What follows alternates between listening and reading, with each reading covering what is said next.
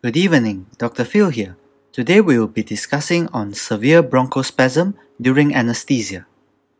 Bronchospasm is a reversible spasm of the bronchial smooth muscle resulting in narrowing of the airways. Status asthmaticus is intractable bronchospasm. Clinical features includes wheezing, high airway pressures, reduced pulmonary compliance and reduced tidal volume, hypoxemia, hypercarbia, and a sloping expiratory capnograph trace. Risk factors includes bronchial asthma, especially if there is previous acute admissions, especially to the ICU, and systemic steroid dependence. Respiratory tract infection and carinal irritation by the endotracheal tube can cause bronchospasm. Differential diagnosis: pulmonary aspiration, laryngospasm, pulmonary edema, pulmonary embolism, fat embolism, or amniotic fluid embolism, pneumothorax, anaphylaxis or anaphylactoid reactions, endobronchial intubation, ETT obstruction secondary to kinking, cuff herniation, secretions, foreign body, etc., and breathing circuit obstruction. Diagnosis: increased airway pressures, prolonged expiratory phase, sloping expiratory capnograph trace, trachea central, bilateral hyperexpanded lungs, resonant lung fills, expiratory wheeze, and silent chest if severe. These indicate severe bronchospasm during anesthesia. Severe bronchospasm is a diagnosis of exclusion. To identify the cause of increased airway pressure, disconnect the breathing circuit distal to all connectors or filters and try to ventilate the endotracheal tube directly with a self-inflating bag. If the inflation pressure still feels too high, the problem is due to the airway or endotracheal tube obstruction or reduced compliance. Eliminate ETT obstruction by sounding the ETT with a graduated gum elastic bougie. Management: maintain oxygenation and ventilation, ensure adequate airway, administer 100% oxygen, hand ventilate if artificial airway is in place to evaluate pulmonary compliance.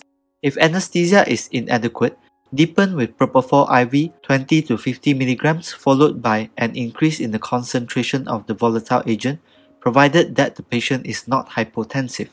Sevoflurane is the least irritating and unlikely to precipitate these arrhythmias in the presence of hypercapnia. Auscultate the chest for bilateral breath sounds. Wheezing may be present. Rule out ETT kinking or obstruction by secretions by passing a suction catheter or GEB down the ETT. Administer inhaled beta-2 agonists such as salbutamol via MDI or nebulizer. MDI salbutamol should be delivered 4 to 20 puffs per hour, and to deliver it via a circuit, place the beta agonist inhaler into the barrel of a 50 ml syringe.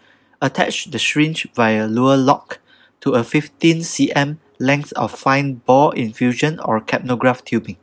Feed the tubing directly down the ETT and discharge the inhaler by pressure applied to the syringe plunger. Use of fine bore tubing decreases deposition of drug on the ETT. Nebulizer dose is 2.5 mg up to 5 mg every 15 minutes. Anticholinergic therapy. The use of ipratropium bromide is beneficial. It can be delivered by using MDI or nebulizer. The dose for MDI is 4 to 8 puffs every 15 minutes. For nebulizer, it is 0.25 mg up to 0.5 mg 4 to 6 hourly. Atropine IV 20 mics per kg or nebulized 2 mg or glycopyrrolate 10 mics per kg IV or nebulized 1 mg can be delivered. Consider IV bronchodilator therapy titrated to hemodynamic and bronchodilator response in severe bronchospasm. Salbutamol IV 5 micrograms per kg over 20 minutes, isoproterenol 1 to 3 micrograms per minute, adrenaline IVI 2 to 8 mics per minute or IV boluses of 10 micrograms, aminophylline IV 250 mg by slow injection up to 5 mg per kg, IV ketamine 2 mg per kg, and IV magnesium 2 grams slow bolus are options to consider. Steroids are indicated in acute asthma but takes time for onset of effect. Options includes IV hydrocortisone 200 mg or IV methylprednisolone 40 mg 6 hourly. Ventilator settings to decrease the risk of air trapping and barotrauma. In the presence of severe bronchospasm, IPPV can cause raised mean intrathoracic pressure, consider obstructed venous return and a dependent fall in cardiac output if pulse pressure falls and neck veins appear distended. Intermittently disconnect the ETT from the circuit and observe the connected capnograph trace for evidence of prolonged expiration and return of pulse pressure. Provide 100% oxygen and ventilate initially by hand. May need high pressures, slow respiratory rate and prolonged expiration to reduce air trapping. Maximize expiratory time, adjust IE ratio and the respiratory rate, start at the rate of 6 to 8 per minute.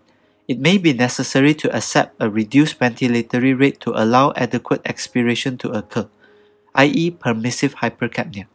Maintain peak inspiratory pressure less than 50 cm H2O. Pressure controlled ventilation allows for greater inspiratory flow, permits a longer expiratory time and decreases dynamic hyperinflation. Allow mild to moderate hypercapnia in order to achieve the above, provided SpO2 is adequate. Investigations include chest X-ray to look out for pneumothorax and to confirm the ETT tip position, arterial blood gases and electrolytes. For status asthmaticus, prolonged ventilation with isoflurane or sevoflurane, Heliox, which reduce airway resistance, and extracorporeal membrane oxygenation if unable to oxygenate are options for management. Identify and stop triggers and causes of bronchospasm. Check the drug chart and notes for possible drug allergies to agents already administered. Refer for ICU care.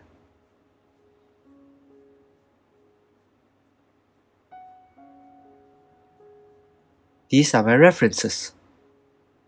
Thank you.